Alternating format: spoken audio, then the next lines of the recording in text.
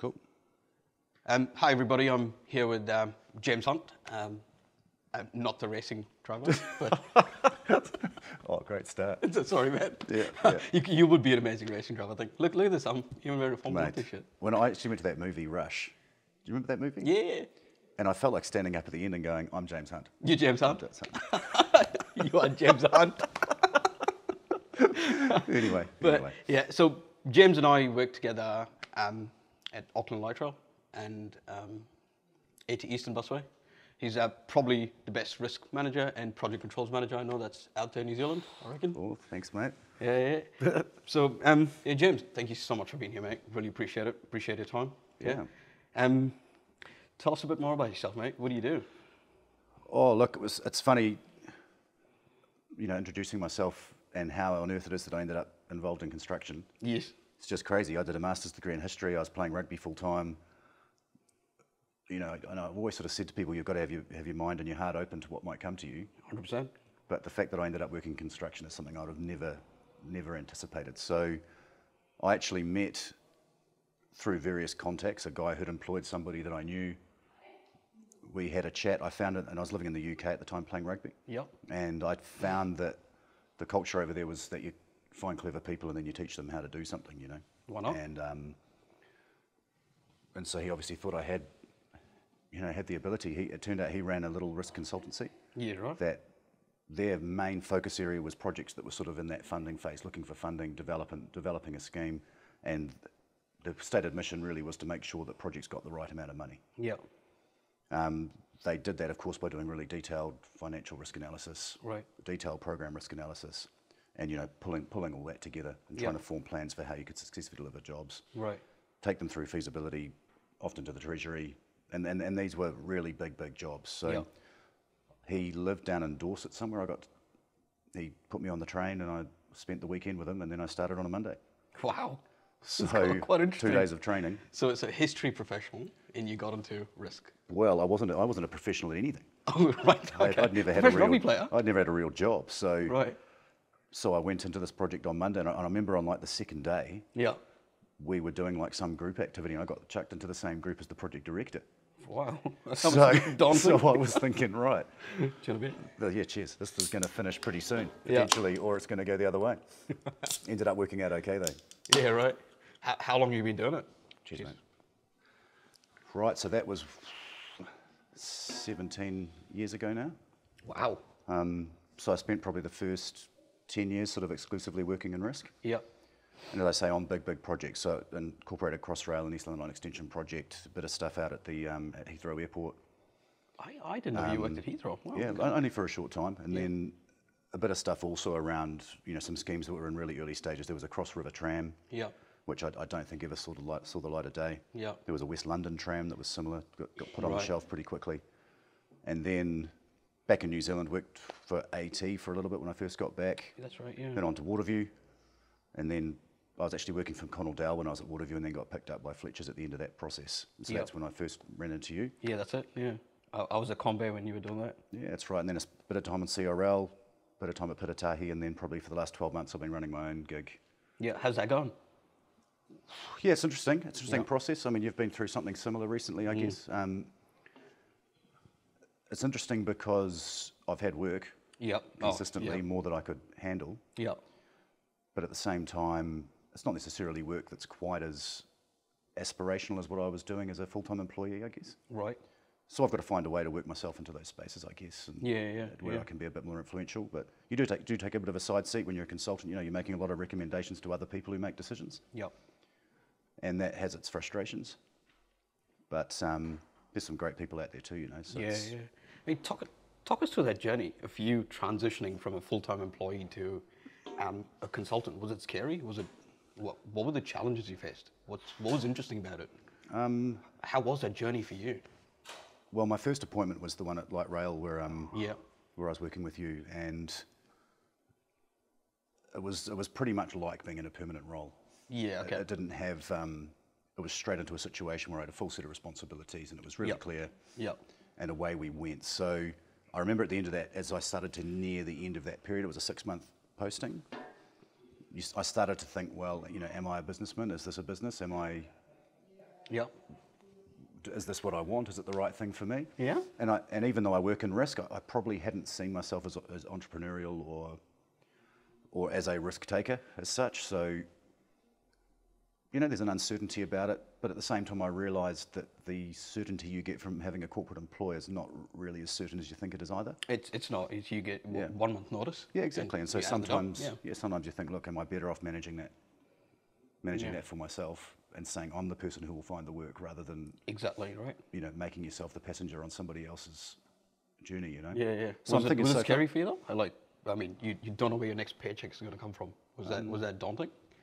Was that I think that uncertainty? Well, the interesting thing is, no matter how much, work I win, for want of a better phrase, it never leaves you that idea that, that it could be that you don't have anything next week or next month. Or, Yeah. Even though most of the appointments I've had have been reasonably long term, there hasn't been much that was short term. Yeah, right. They've all been sort of, well, as I say, there's only been 3 clients and they're all still interested to a certain extent. Fair enough. Yeah. So, For me, it's been it's scary, right? So I started asking myself when I was setting up strategic planning, I was going, shit, I have no idea where my next paycheck's going to come from. Is this the right thing for me to do? It's COVID world, right? I didn't know when the next lockdown was going to happen. And I was going, holy shit, am I actually doing and this? you only just had your baby. Yes, not too long ago. And, by the way, I'm expecting another one. Oh.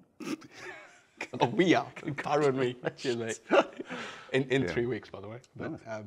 I knew about that one. Oh, yeah. One was coming on the way. But it was the same. Yeah, so, it was quite scary for me to actually start. And that's when I started with the whole personal branding stuff. And it's really helped me, by the way. No, The attention seekers, these guys are awesome. I've seen. You've seen? I've seen on a daily I'll tell you, basis. here's a challenge, mate. Pull out your phone, go on LinkedIn, 4 scrolls, and if you don't see a post of me, I'll let these guys know. See, they're doing their job. Right? I'll give some feedback on that. First post of the day, every day. First post of the day, every day. Epic. It's interesting though, it's identity forming for sure. Yeah. And because I know that you've got a pretty clear idea, the challenge for me a little bit is I'm not quite as clear on what it is that I'm offering. Right. And when you look at how your career is developing, my career was very much developing in a leadership context more than as a practitioner. Yep. When you transition into a consultancy type role, you're becoming more of a doer again. Yeah. And so You are the doer. You are HR. my personal identity around what type of career path I was following Yep. probably means that if I was initially marketing myself, I would market the wrong things. Right. Whereas if I said, hey, I'm a program guru, that's what I love doing, Yep. that's an easier thing to form identity around. To put a box around. Yeah, whereas to I package would up, have said, I'm a great guy in an organisation to leverage the best that you can from your project controls and systems in order to get good project outcomes. Yep. That very much forms you as somebody who is a leader of other people as opposed to as necessarily doing things yourself. Yeah. So, there's some challenges in that, but I might find that there's a sweet spot somewhere where I can occupy that space. Yeah. Interesting. Yeah, for sure. No, I hope you set up an amazing consultancy some stage in the future. Yeah. But anyways, man, let's talk about risk a little bit now. Yeah. Right? So, for everybody that doesn't understand exactly what risk management entails, can you tell us what a day in your life looks like as a risk manager? Or as a, what do you do? What value do you bring to an organization as a risk manager? So, risk, if you want to go to the sort of academic situation, they call it sort of the effect of uncertainty on your objectives. Yeah. So, I used to even if my kids sort of asked me, what do you do? I'd always ask them the question, well, right, so even from the moment you get up in the morning and you make a plan to go to school, you've got an idea of how your day pans out. Yeah. However, things happen. Yeah. Oh, yeah. For want of a better phrase, and I used to give presentations on this. You'd love this. I went to a big, important person conference, a whole heap of corporate heads, and my first slide just said, why do we do risk management? Press the button and it says, shit happens, and a flashing. And then I sort of had another slide which just said, we're dealing, what type of shit are we talking about? Yep. And, no matter what plan you make, things will happen. 100%. So the concept of risk management, Yeah. obvious is before you set out, or in the process of setting out, you're actually thinking about what those things might be Yeah. and trying to increase your chance of success by understanding those risks, Right. putting plans in place.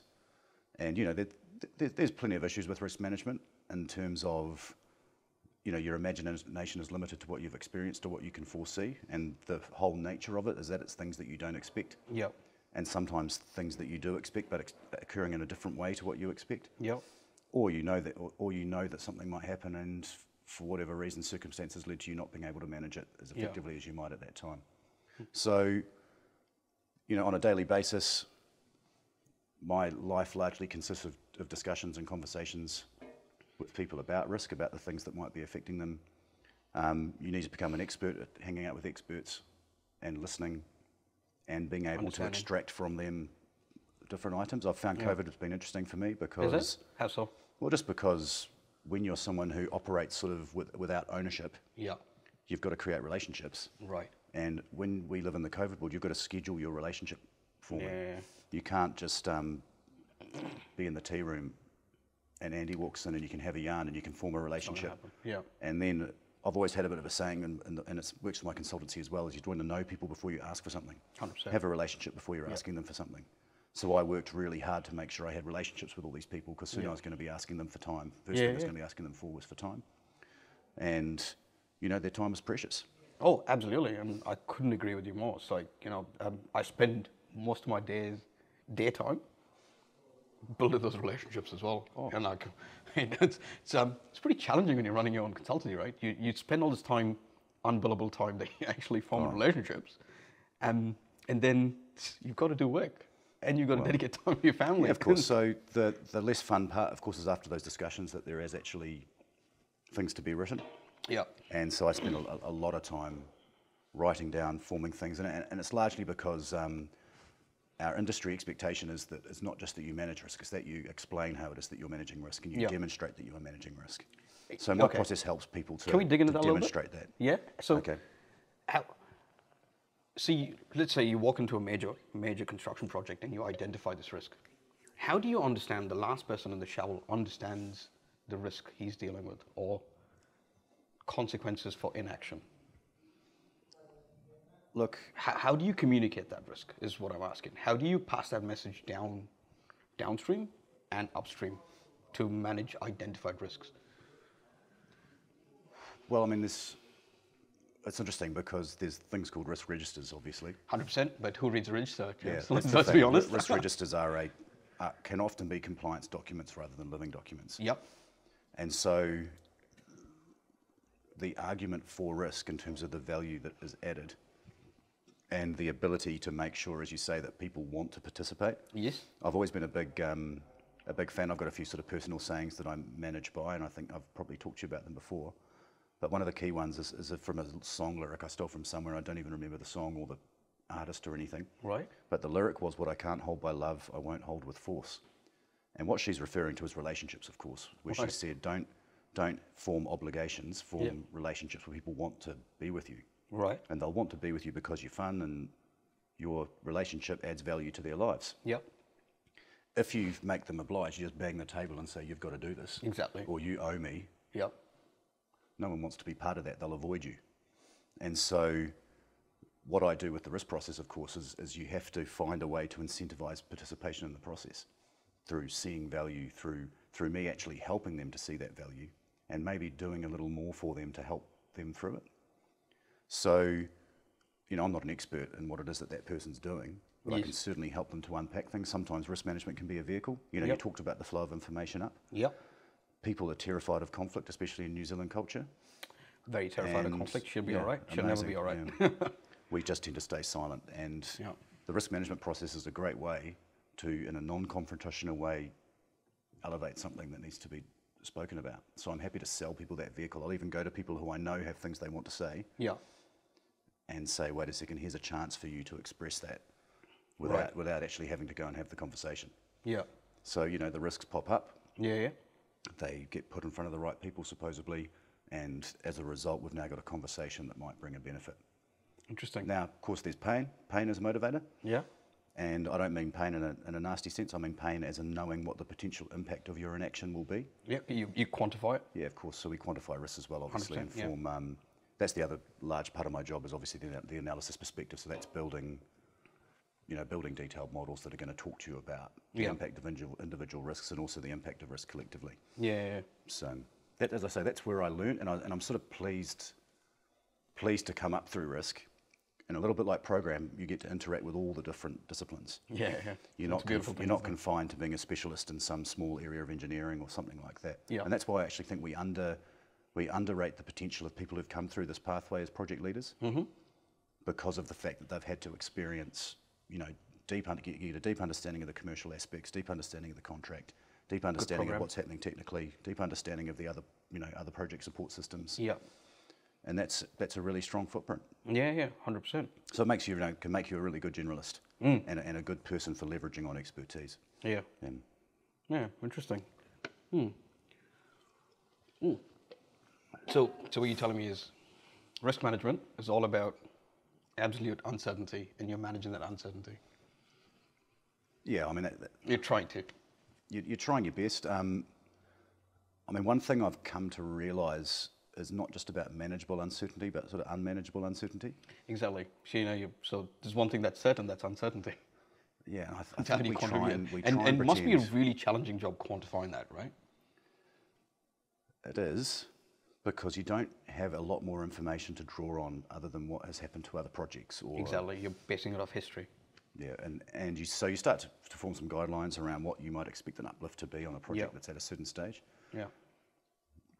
But there's so many other factors, and we've been challenged by that, particularly in New Zealand recently, because we're dealing with rampant inflation, and it's really difficult to try and apply percentage uplift because how do you? Yeah, it's the predictive aspects become that much harder. Yeah. And now we're dealing, when I think about what we're dealing with resource-wise and so on as well, it's just, and I mean resource as in human resource, the potential for people to go overseas. Yeah. I get the sense that the COVID net benefit will go to other countries than You New reckon? Zealand. Yeah, I don't see New Zealand as being a particularly attractive I proposition. think I'll have to agree with you there. I mean, when your personal tax is what, 39% now? Yeah, interesting. 18 months ago, I would have said differently when it looked like New Zealand was a bit of a star. Yeah. But I think the economic realities now probably make some of the overseas destinations a bit more attractive to the. Where would you go? Where would I go? Yeah. Oh, If you're given a choice, free reign. Don't tell me America. no, I mean America's an option for us, but for other I know. reasons, yeah. But I did love living and working in the UK. Did you? Yeah. Yeah, and I'll probably look at Australia maybe as well. Yeah. Yeah, it's an interesting. I mean, from a construction perspective, I definitely feel like it's a conversation again we've had before, that we work in this project expertise rather than in the expertise of being an engineer or something like that. And I feel like New Zealand hasn't quite got that balance yet. They value much more the person who delivers. The person who's delivering, which is great. Exactly, which is. But I think there's a much bigger role to be played by people who are experts in helping those people in delivery to work better. Absolutely, enabling them to succeed. Yeah. So I had great conversation with a guy who I'm sure you'd probably know, a guy Callum McCorkadale. Who? Callum McCorkadale's his name, and I met him at Waterview. Yeah, right. And he's a lean construction specialist. Yeah, right. Okay. And he does a wonderful job of helping people to plan their work better. Yeah. To be more efficient and to have good flow and those sorts of things. But of course, he says, New Zealanders are just a bit reluctant to really plan, reluctant to really put the effort into planning. And the problem with that is that if we don't plan as well, our project outcomes aren't as good. Yeah. Our profit margins aren't as good, and we can't reinvest in people to become better project managers.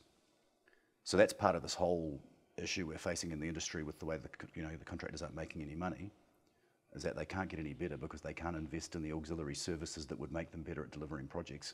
Right. So it's sort of the cyclical thing where we have to keep cutting overhead, but the overhead's vital in order to support better operation.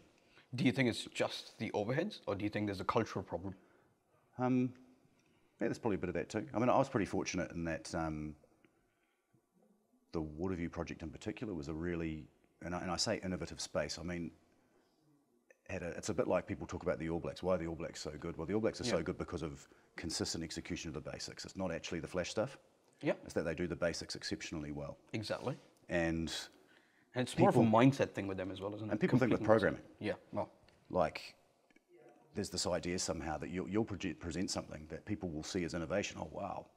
But actually, it's really just being good at the basics. Do the 100%. basics well, and then you can build your house upon it, you know? Exactly. And I've always said that I don't do anything crazy. I just do the fundamentals absolutely really well. Just set the ground, get a work breakdown structure, get a cost breakdown structure, get a model breakdown structure, an org breakdown structure, tie them all together. The world's a happy place. And it's funny though, isn't it, how like Pitatahi was really interesting because they really valued engineering, and valued innovation, and you Right. saw that. You know, it was one of the KRAs, it was right up there, Yeah. innovation. And there were some really cool innovations. Yeah. But I think the focus on innovation took them away from, let's get the basics in place, Yeah. let's get really good, consistent basis in place, and then let's worry about the flash stuff. Yeah. Right. And so I think there was a realization partway through the job, hey, let's go back a little bit and just really get our systems up and running, get them pumping, Yeah.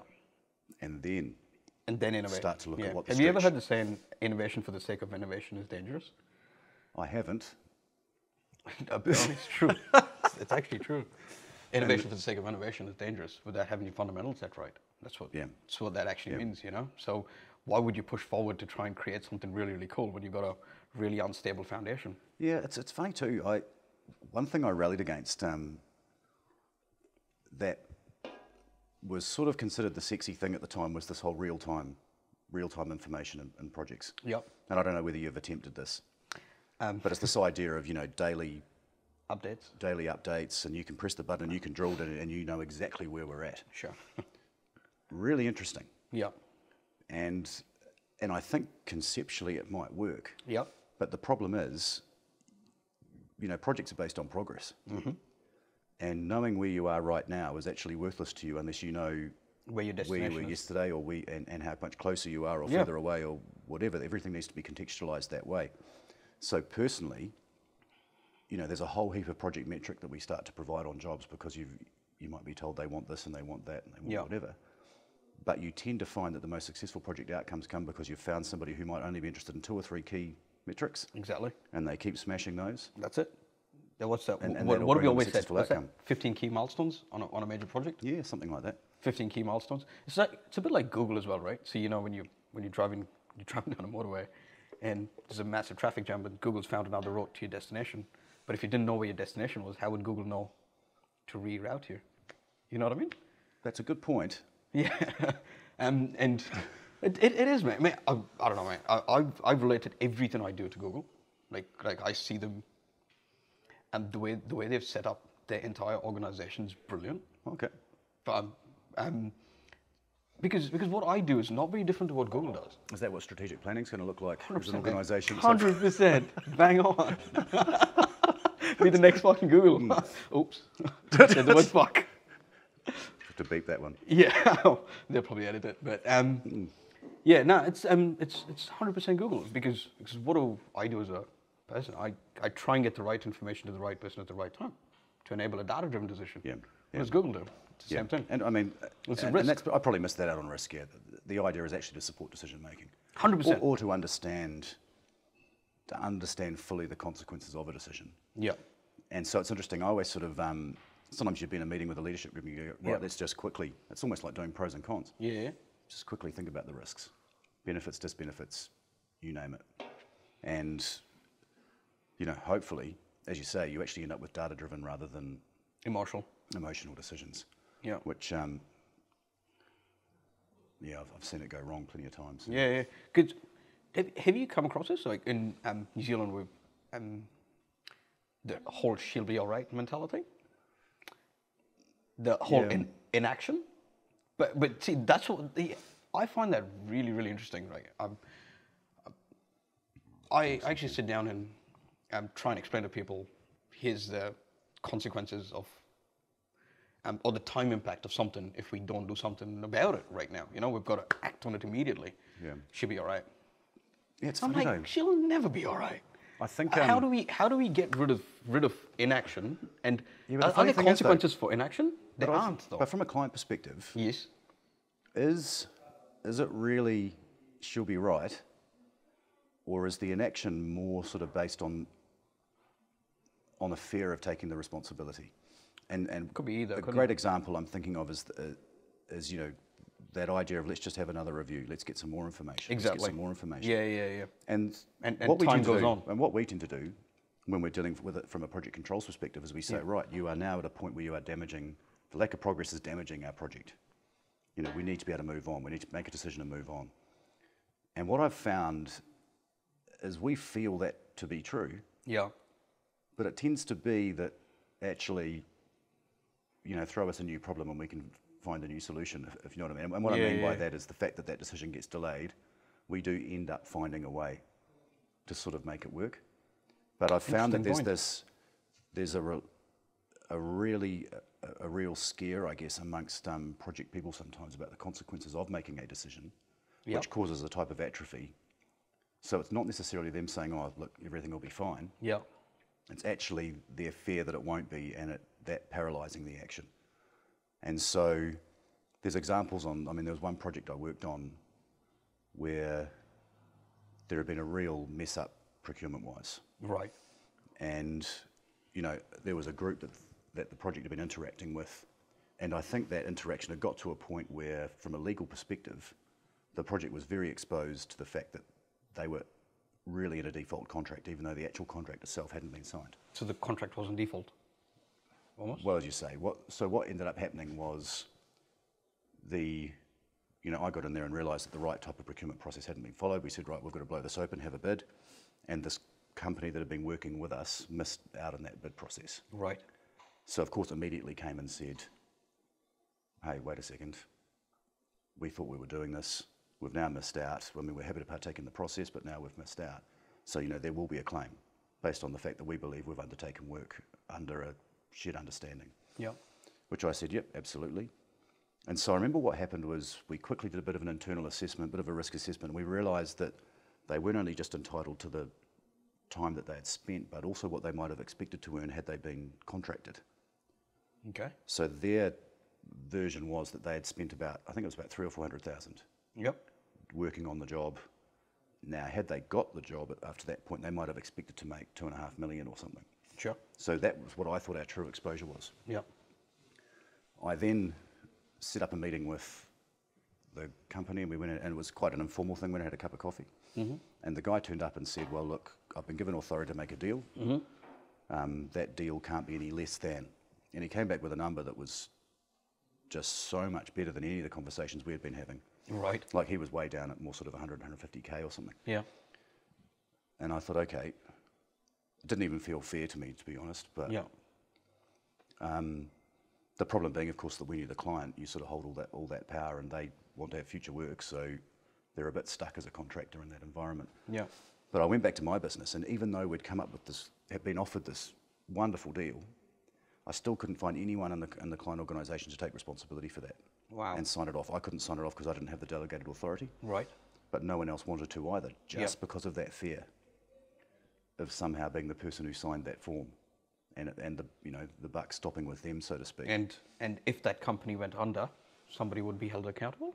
Well, Was that the fear? no, it was more that I think probably the press, the reputation, Yeah. all those sorts of things. I think Yeah. that's a bigger Interesting. thing about the spending of public money and that type of thing. Yeah. So no one really wanted to be connected with the mistakes that had happened in the relationship with Yeah, that business. right. Interesting. And the reason I tell that story is just because I feel for those people actually. 100%, That they're not right. given authority. Yeah, yeah. And the authority needs to support them when they make mistakes as well as when they get it right. Absolutely. Got to back your team, right? Yeah, because we're human. And so I think the she'll be right thing, don't get me wrong, absolutely exists. But there's another side of it, especially in the construction industry, and especially in the client side of the construction industry, where it's actually maybe an atrophy, a fear of action, based on what the consequences might be. So it's fear of action, which leads to inaction, though. Yeah, for sure. And of course, you get sent away to do another study, have another look, have another Yeah. this. Let's get us independent. All these different review things, which of course Yeah. cost heaps of money, slow you down. I mean, we talk about why are things overspending. Yeah. Well, they slow you down. You spend more money. Do you get any real benefit? Well, somebody probably gets to say, well, I made sure that the money was spent legitimately. Yeah. But it's that funny thing, isn't it? You spend 150,000 to prove that 50K was spent the right way. It's just, But you know, Finding that balance. that's what isn't we're it? operating in. It is. So, It is. It absolutely is what we're operating. so to give you a great example, what I've found out recently is that some of the clients in Australia are no longer approving design. Right. So they set a requirement for the project, and previously what happened is when they set a requirement, the project was built, and maybe some MR hadn't been met or something like that, the contractor would say, well, wait a second, we submitted this design and you accepted this design. Right. So we built to the design that you accepted. Interesting. And so what that did is it clouded the legal picture of responsibility. So what's happened is some of the clients have said, well, okay, well, we won't sign anything. We'll still hold you accountable to those MRs. We won't approve a design. Okay. You are still accountable to the MR. And again, I sit there and go, yes, they might have protected themselves legally, but are we getting the right outcome for the project? Yeah. Yeah. So there's a bigger picture there. Yeah. That it's almost like you need an ACC or something, like a no blame accident culture, so that you can actually start getting better outcomes for your project. You know, Right. because at the moment, and I can see New Zealand hasn't gone there yet, but we're very, very close. And I know there's a number of litigation sitting out there already, which just hasn't previously been the Kiwi way. Yep. It's tended to be that we've negotiated and found a way. Yeah. Right. I But mean, now, of course- we always cut deals, though, don't we? Well, we do, but of Yeah. course we've also invited in the international community into the construction industry here. Have we? Well, I just mean in terms of your large contractors from Yeah, right. overseas that are getting the big jobs. And so, you know, that's brought a different culture, a different understanding around the commercial realities of delivering on construction work. Yeah. They're not as ready to accept a loss based on a long-term client relationship or Which Any a of those things. normal New Zealand company Kiwi would go. company probably would. Yeah, would go. Right. I'm going to sign another deal with them for another contract, so I'm happy to take a loss on this job to make more money in the next. Yeah, of course, and I think people realised that taking a long-term view was beneficial, I guess. Yeah. But the problem we've got, of course, is if the contractors are going to be expected to lose, then they've sort of got to be allowed to win. Yeah. And that's another side of the coin. Is Yeah, that, yeah. I don't know if But you've come see, across that. here's where I have a problem with it, right? So when the main contractor makes that decision for themselves, they then pass that downstream. Oh, in terms of the subbies. Yeah. You know, I mean, Yeah. but here's the thing: the subcontractor didn't make that choice. Yeah, the subcontractor may not have the relationship, but then Yeah. that cost is still The whole passed risk downstream. Yeah, the whole And risk there's thing breaks down a little bit. Yeah, it breaks It down does. because suddenly you've got, you know, because they talk about back-to-back on contracts, Mm-hmm. that your subcontractor becomes subject to the same terms as the master contract, Yep. and that's fine. But you know, suddenly you're dealing with a small construction unit that's got 2 million of turnover annually or something Yeah, yeah. on a job that's $1 billion. Yep. There's just no way that an organisation of that size should be expected to take that type of burden. Fair enough. Should they be considered to have been held responsible for the delay of the project by a month Yeah. at a cost of however, you know, $250,000 a day or something? But they do feel the pain, though, eventually, time and money. Yeah, of course. Of course. In they a- do. yeah. But okay, so let's think about it differently, right? So if you're a risk management professional, right? How do you make your skill accessible to your tier 2, tier 3 organizations in New Zealand? That's really it. That's yeah, 'cause Because- can they afford it? I've asked you how you'd make it accessible. It's James, you have an amazing skill set, mate. I've always respected that. You know, you've got a great fucking skill set. How do we get the tier 2s and tier 3s in New Zealand to then go understand risk, manage risk, and not just push it downstream, you know, because literally that's all we tend to do. But if you think though, and this is a problem with consultancy. Yeah. It's in my interests to make what I do appear to be incredibly expert. Well, it's okay. Do you know what I mean? Yep. But risk management's not rocket science. It's common sense. And I always had this theory. My old boss in the UK, who I mean was an actual genius, Yeah, right. absolute most intelligent people I've ever met. But he did what I called, he baffled his client. You He know, what? baffled his client, showed Right. them things that were just wonderful Mind-blowing, and incredibly intelligent that they couldn't possibly ever understand. Sexy graphs and And you whatnot. know, and that to a certain extent perpetuated his business. sales. But I think it's a risky way to try and run your business. I prefer to do the opposite. Right. I think if I can't explain it to a normal person what's happening here, because you know people talk about risk management, you put it in the sausage machine and well James will spit out a number and Well, how Here's did that your- happen? No, no. Here's your risk-adjusted program. You know what's, when you're a skilled practitioner, yeah. you know what goes in, you know what it's going to create. Yeah, No, excuse me, there's no mystery. yeah, So I've always thought, right, if your clients are going to fully invest, fully trust, they need to understand what the process that's happening. yep. And Fair risk enough. management is not rocket science. Yep. It's, Common sense. well, when we say common sense, it's just a process of It's quantified common reviewing sense. things through a certain lens. Yeah. And the smaller your business, if you're at a tier 2 or a tier 3, you probably have a project manager who takes on significantly more personal responsibility in a job, because your guy at your tier 1 has got support. He's got Yeah. people around him, he's got experts around him, as you say. So I think there's opportunities to train people, I guess, in some of the basics. Do you think it's valuable though? Do they need it? Yeah, for sure. Okay. Because so, you know the guy at the tier 2s, and that was an interesting thing, and I even hate the concept of using tier 2s because Yeah, okay. tier 1's hardly knocking it out of the park, you know. But it's when I was at Piratahi, of course, you were dealing with some contractors who sort of probably aspired, I guess, to improve their internal systems a bit.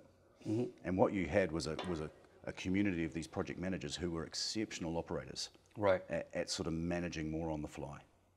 Just been guys who you could give a big site to, and through incredibly hard work and high levels of trust, great relationships with their suppliers, they were able to pull together some incredible outcomes.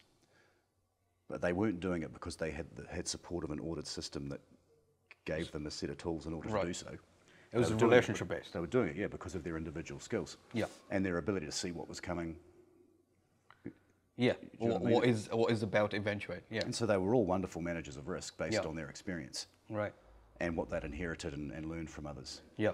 And so I sort of feel almost like that people, you know, it's great when people switch between that sort of tier 1 world and that tier 2 world, Yeah.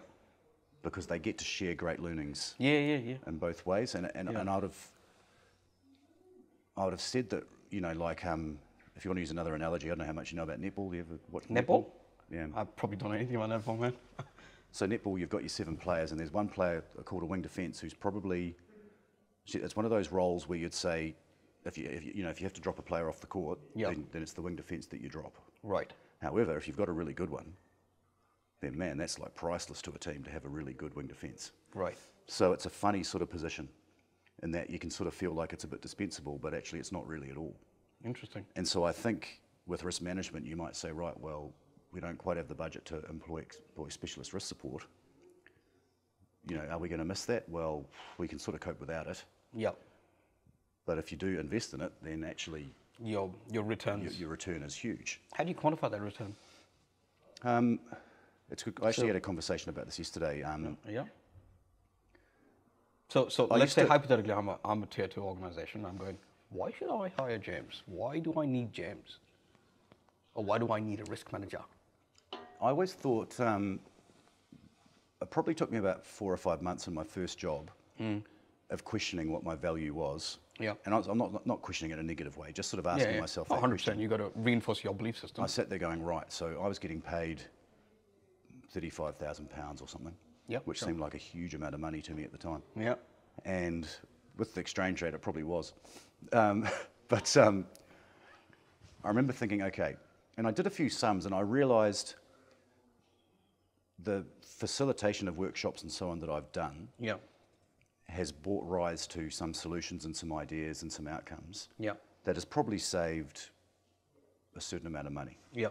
Now, I could sit there and go, right, some of those things might have happened anyway, or it might have happened Yeah. only because I was able to get those people together and facilitate a conversation, Yep. or it might have Happened do you know what I mean? naturally. Might have happened naturally. I Who don't know. knows? Yeah. Yeah. But I thought, when can I take credit Yeah. for saying something has occurred now and we've got a better situation based on the fact that And you people influence that. that I influenced it and Yeah. people were part of that process. Yeah. So I started creating my own little tally Yeah. Right. and totting up Yeah. what I believe to be sort of risk management savings. And I set myself my own little target, and I thought, Yeah. right, so I'm getting paid. I said, I'm getting paid my 35, and my view was that I should be saving that Minimum 35, on a weekly basis almost. All right. Because okay. again, I was working on a project that was 1.5 billion pounds. Yeah. So finding a way to save 35k each week wasn't that hard from the risk management Hang on. context. Were you getting paid 35k pounds a week? No, I was getting paid 35 pounds k annually. No, right. Okay. But I worked out that I could save the project my annual salary on a weekly basis. Wow. That's a Something like stretch that. target, man. So suddenly you start to go, well, right, is that an investment that's worth an outcome? Yep. For sure. Oh, 100%. There's no argument there. Now, of course, when you're working to scale, it might not be quite as easy because there'll be some jobs where that £35,000 is actually quite a significant portion of money. 100%.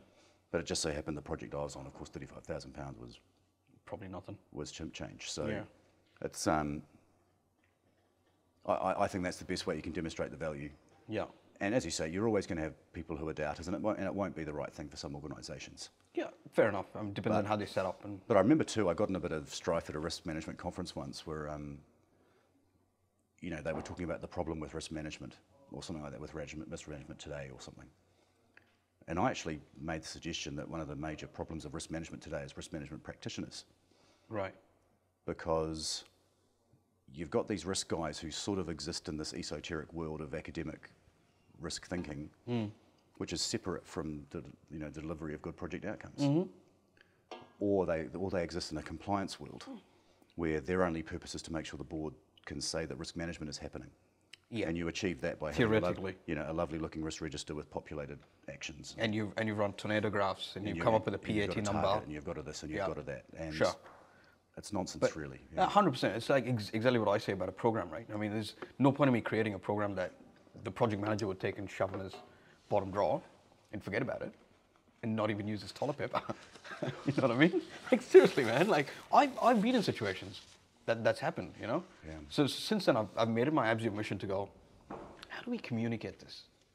How do we communicate it downstream? Let's I've got a question for you. go on. One thing I've always found fascinating Yes? is programs that are active documents. Absolutely. How often do you see a project manager or a project director on a Friday on the site with the program, out on the site looking at some guys and going, oh, yep, so this bit's supposed to be happening. Yeah. Can you show me that? How are you getting on? How far through that activity are you?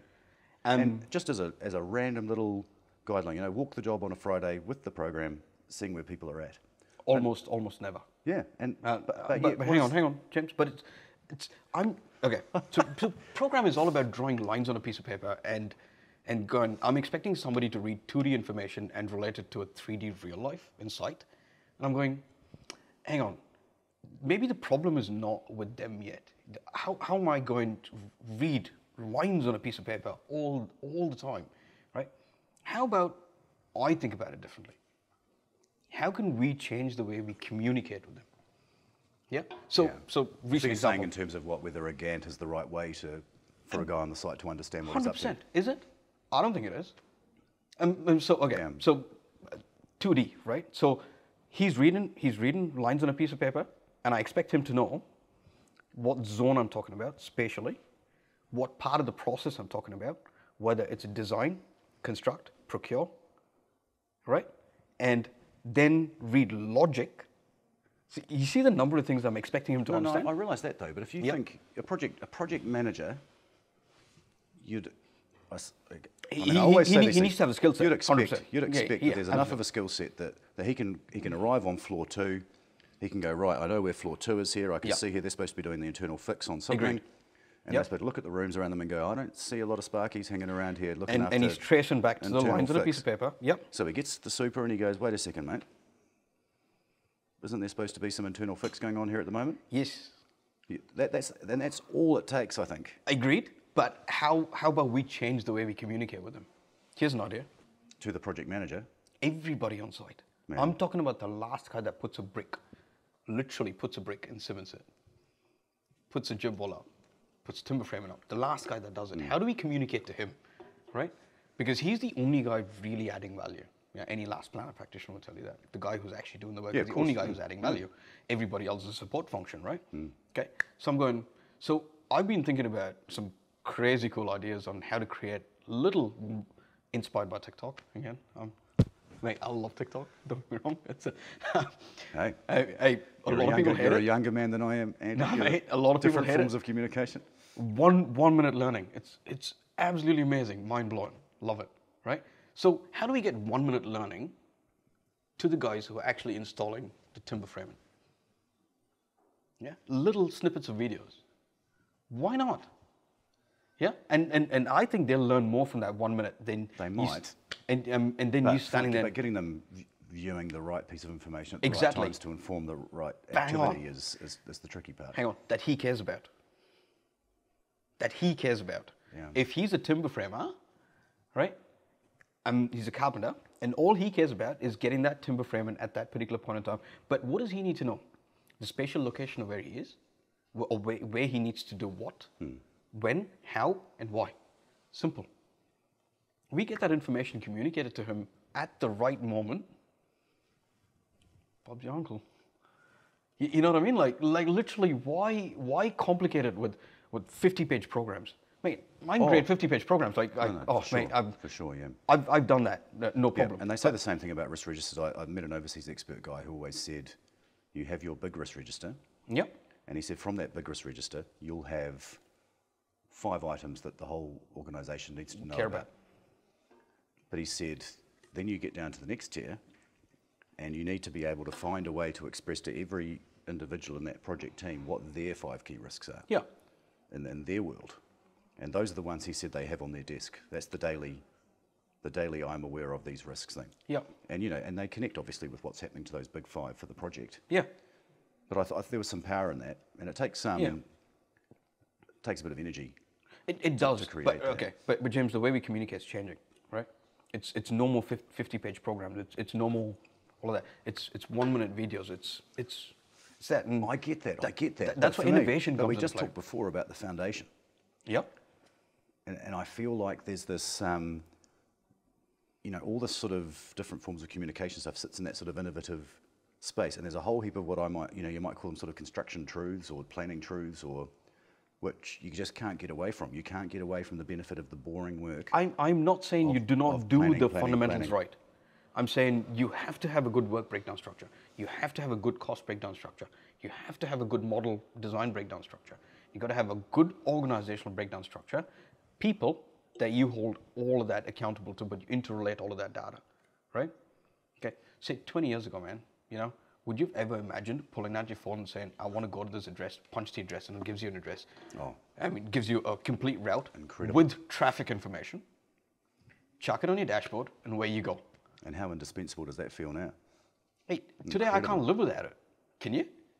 Amazing, eh? Right. Amazing. I still remember my dad kind of opening up this little map book. Oh, yeah, the Atlas, the little Yeah, map book. yeah. My parents have still got one in Do their they? car. Yeah. That's really cool. They ignore Do the they- fact that there's a navigation system in there on their dash. That's epic. Tell me your dad keeps it in the passenger Yeah, side. the passenger under side. Oh, yeah. Passenger side thing. I just about knocked it out. I borrowed their car and knocked it out the other day. Yeah. And literally start referring pages and all of that. But look at how we evolved, James. But we have to evolve. No, I for think. sure. No, I completely get that. And Yeah, and yes, we've got to do the background work. Do you think Google doesn't do the background work? They've mapped every single street. yeah, of course. Yeah. Yep. Yeah. So they've mapped it with structure, It's still a product of something, yeah. right? So if they didn't map every single street, sent a car to drive every single street, so you can put a little man on your Google Maps and see what it looks like. So and that's you asked me about conveying value. yes. So how do you do that then? How are you doing the same thing? I mean, I know you've got a whole heap of tools and all that sort of thing. Yes. But how are you? I say it's a value proposition. I don't know what people call it. Your pitch, your whatever. My pitch, What does yeah. yours look like? Yeah. So every project I go on is a bit different, right? So we worked in ARL together.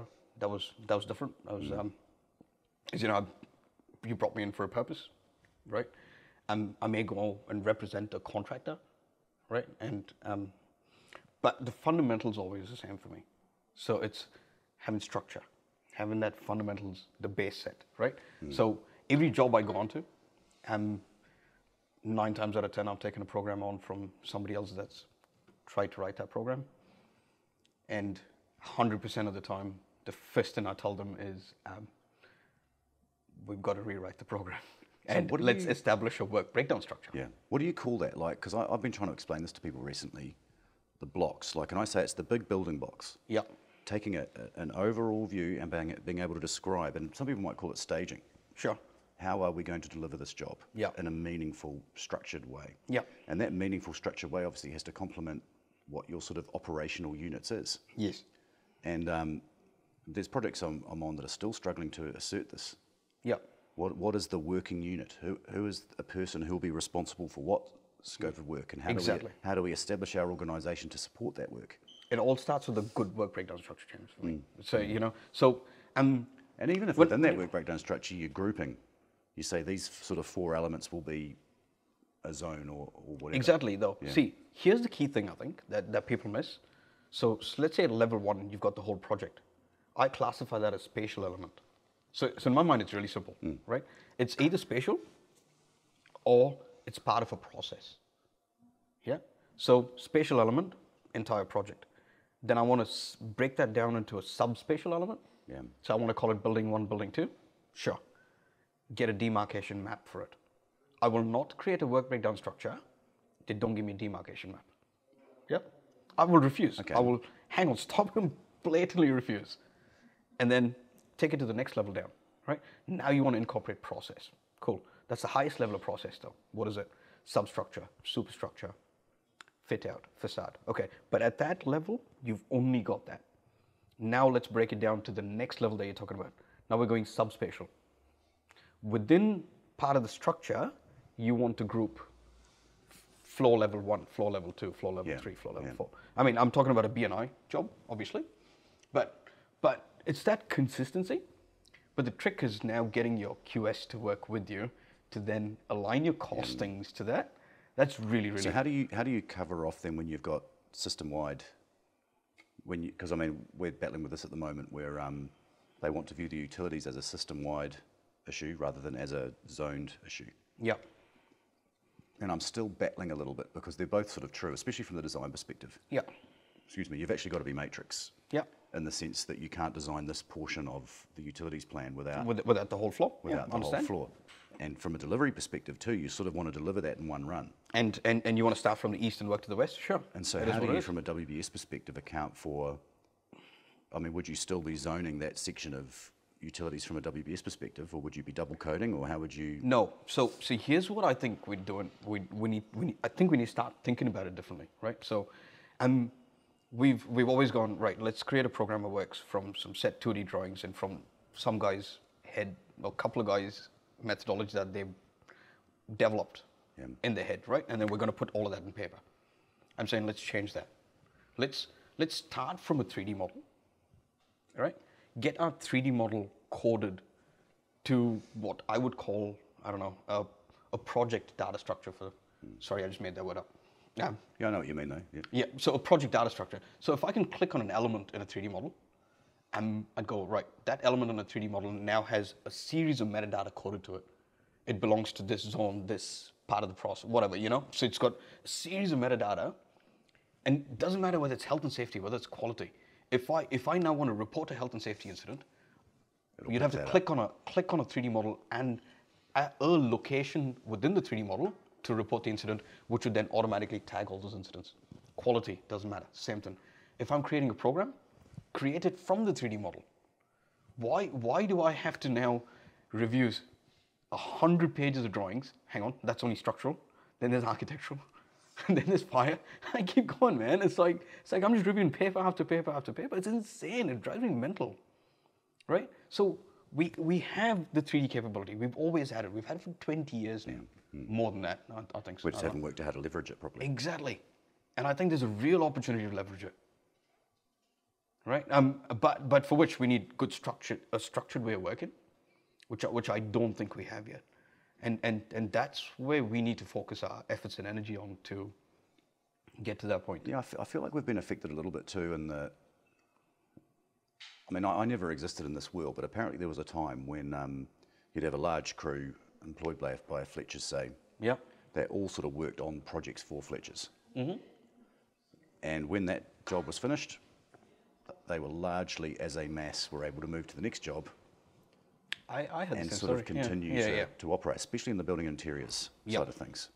So your Sparkies, all these guys were Your all employed. Sparkies, your Chippies, all everybody. employed. And what that meant, of course, is that the maturity of system development that you're talking about could occur because you had the same crews maturing together from job to job. Learning together. Yep. Whereas what I'm finding we've got now is that you've got to go through a whole new forming process I suppose you have to do that anyway, but that forming Yep. process probably takes longer because you're incorporating so much of a disparate set of people who don't have familiarity with each other in the same way. Can I challenge that thinking? And it's partly a basis, of course, but it's partly on the basis of the fact that our industry hasn't been able to get that consistency of relationship on either client side or the contractor side. Yep. But do you think it's a system and a process problem as opposed to a people problem? Because I'll come back to Google again, and I respect Google as an organization, so I'll come back to Google again. And if Google said, why do I have to drive on every single street to map it? Why do I have to spend resources, money, time, energy to drive onto every single street on planet Earth to map it? Where do you think it would be? So, I think they saw the value in the system and a process as opposed to being completely reliant on people. So can we systemize what we do? Can we get the designers on board to then have a standard coding structure for their models? What do you mean, like an industry standard? 100%. It's been attempted in some ways, hasn't it? Yes, but then, okay. Have you ever picked up But a 3D model and checked out properties? everyone seems to be able to find exceptions, don't they? And therefore it sort of debases it. Everybody makes subtle changes and then that just blows the whole thing out. But have you ever clicked on a model, one element in a model, and gone and checked out the properties and see how much of metadata there is in that? Yeah, a little bit. I've been shown the process through GIS and stuff. Insane. But everybody does that differently. I'm saying, why don't we get everybody into a group of people together? Oh, dangerous territory. Sorry. Again. No, Hang on, but I completely agree. It's very logical, but even I've found within the Fletcher's JDE setup, they created a sort of set of coding and so on that they would like to see consistently against their projects. Yeah. But that coding set still restricts you on the basis of the unique properties of the Hang on. project. Here's the thing, right? Okay.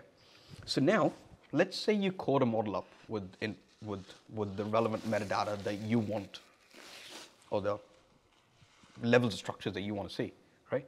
And I'm a planner, and I want to see spatial, process, whatever. Then that's how I want to see the program, right? All it is interchangeability levels, right? Once you've got, let's say, a global project data structure, if as a QS you want to alter that, it's just drag and drop in levels. Because now we're interrelated data, and it's just drag and drop in levels. Why shouldn't we be allowed to do that? It's about giving the people the freedom of choice, I think. I don't know. What do you think? I don't know. I'm blabbering. No, I know what you mean. Sorry, James, just for your answer, we're about to hit an hour, Andy, so Oh. we might want to start to... Do we hit an hour? But, Sheesh. it's good, keep going, we're just trying to keep it between... Might blow my nose. Yeah. Do we hit an hour? Almost, yeah. You've got some time to sort of start to finish up your questions and everything. Sorry, What's man. the big statement? What's the big closing statement? I don't know, James. Mate, I think the most important aspect is that we're talking about a system that, and I'm talking about New Zealand's construction industry, is broken. And we're not the only one. I think it's a worldwide issue. And it's broken because of all these fundamental levels at which and I think the biggest issue, personally, is that we're not prepared to grapple with the true cost of the work that we do.